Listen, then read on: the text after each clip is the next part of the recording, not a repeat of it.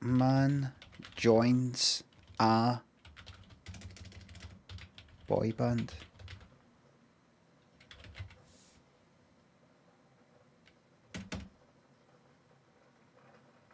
Let the story commence. Craig looked in his local newspaper and there was a wee thing there that says, looking for young men between 18 and 25 to join a boy band. Think. Take that. Backstreet Boys. And One True Voice, in brackets, only kidding. One True Voice were a flop. Phone this number. And he phoned up and he went, I'm looking to join this audition for this boy band. And I went, okay, just take your details. Right. What's your name? Craig. What age are you? What's that? What age are you?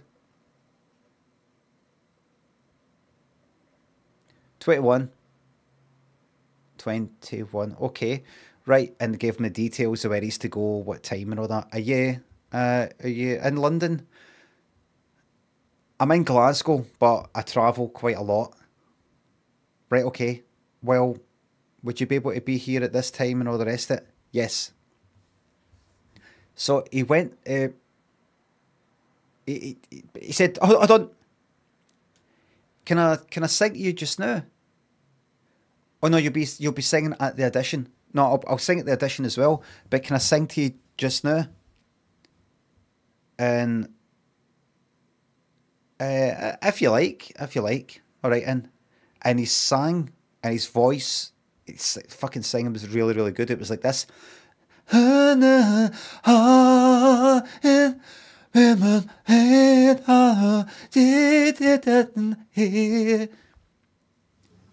it was silent, and the person was like that. Wow. Wow. Now, I'm not responsible for,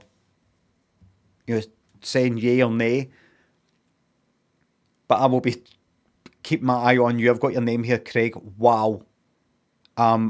Please tell me you can make this on Monday. I'll be there on Monday. Thanks, Craig. Bye, Craig. Thank you, Craig. That's it. He thought I made an impression. I bet he thought, were they joking? Because he's quite insecure. Really talented people are often insecure. And that's what drives the talent a lot of the times. The, for some of them, the desire to overcome something, some sort of deficiency, either in their confidence or what they perceive to be their lack of ability elsewhere.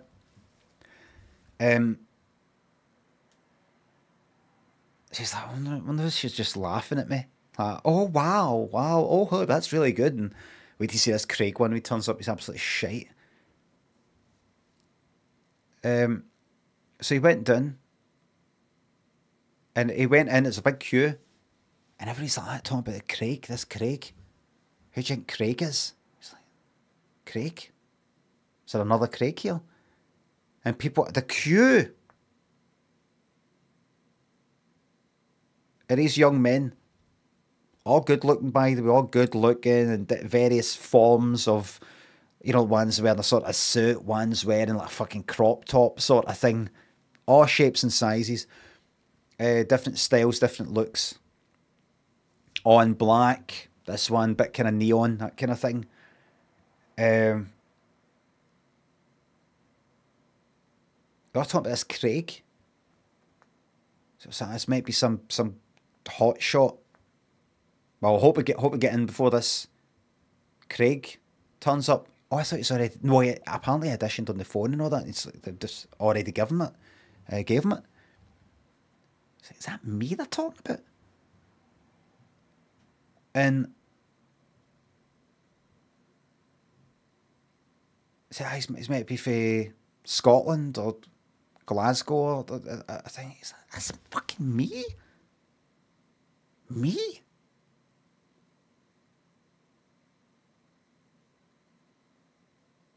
Are they going to make it? Is this getting filmed for a telly program? I didn't even know. Is this getting filmed for a telly program? And they went like, "Was that? You what? Whoa? Is this getting filmed for a telly program? Film for what? What? A TV show? Oh, I don't know. I think so. Maybe he thought maybe I'm the one they're taking the piss at her. Anyway, eventually got to the front. He's like, am I fucking brilliant? So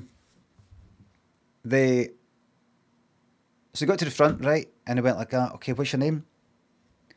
Because got an email through like about a wee kind of like a cast, audition number, sort of code thing. In case there was like a mix-up. Imagine there's somebody called John Smith, and there's another John Smith, and it's like, it's all mixed up. It's got a wee number and everything, like audition number type of thing. That, and it said his number, and they went, what? Oh, Craig? Yeah. We've been expecting you. And then people are like, Craig, what? Is that Craig? Is that Craig? What? No way. What? No way. And eventually went into the way, they got taken up, right, just waiting outside. And then it got brought in. This is Craig. Craig. And it was like a kind of Simon Cowell type and all that, but it was getting filmed, but then it looked like it was like, big, studio lights and all that. It looked like a kind of, this is the real deal, real band, some sort of fucking telly program. Looks like it's a real deal thing. And he went like that, hi, and they went, are you Craig? The Craig? Well, I'm the Craig to me. I don't know. And they went, oh, are you... This is the number here? You're the Craig that sang down the phone? Yeah. Right.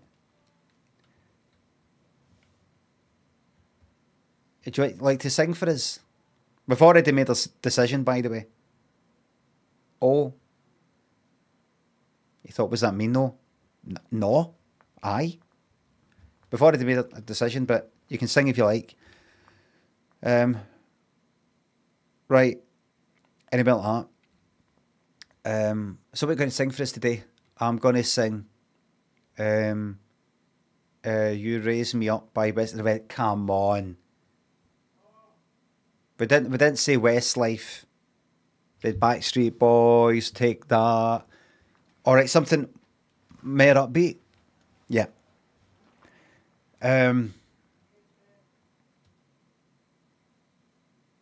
Uptown Girl. Okay, it's another Westlife cover, but that's more upbeat. Yep, that'd be great.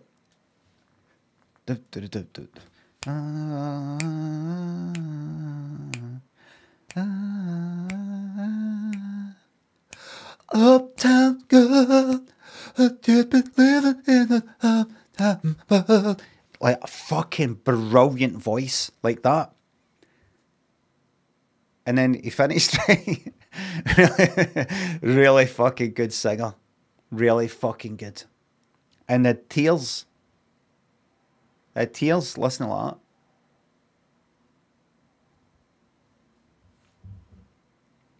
And he did a dance and everything. Did a wee dance. And the tears, like that.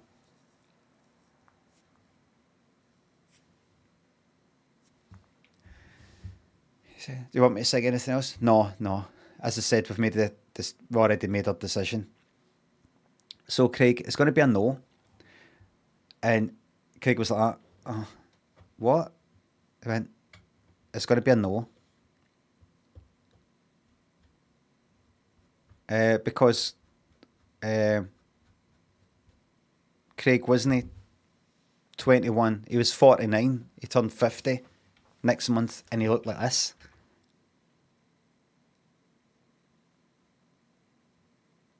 The end.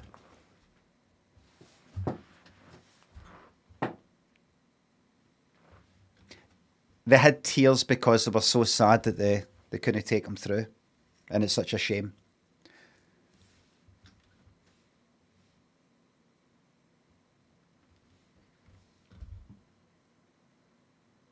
Time goes in just one direction.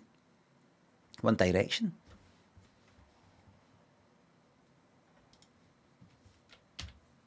That's a true story. How do I know?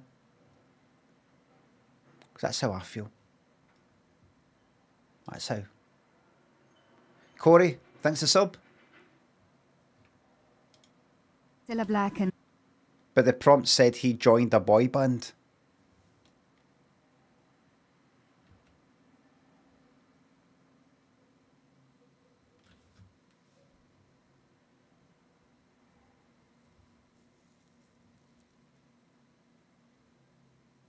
They said to him, epilogue.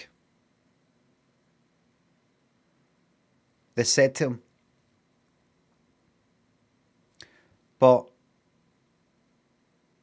they gave him a letter through the post after it. And honestly, he had a rope around his neck.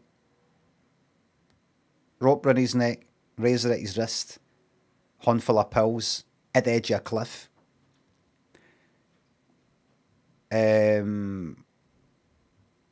In a motor with exhaust pipe in the window, the whole fucking, the lot. He thought, I don't, and also, the works. And he got a letter. Guy ran up with a letter. Went like, don't do it. And opened the letter. And it said, we feel really bad about our decision that you never got to be in a boy band when you should have been. You're in the boy band. You have now joined the boy band. So, he put down the razor, took it up, got out the motor, chucked the pills away, got away from the edge of that cliff. And then this other cunt came running up after it and went, here's a new letter. And the new letter went like that. You're out the boy band. We obviously can't take you because you look old as fuck. And you walk old as well. You got a kind of old shuffle. But hopefully you're happy that you were in a boy band.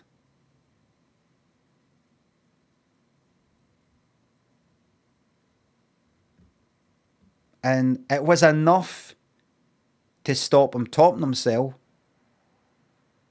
But he was in a severe fucking downer for 3 fucking years. You wouldn't think it to look at, you would see him out and about, like having a laugh. But inside, it's just sickening, empty feeling.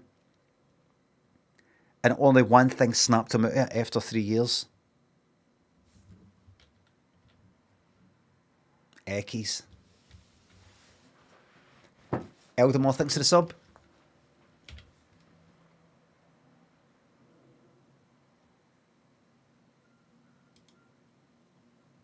You didn't say the end. It's an epilogue. The end's already happened.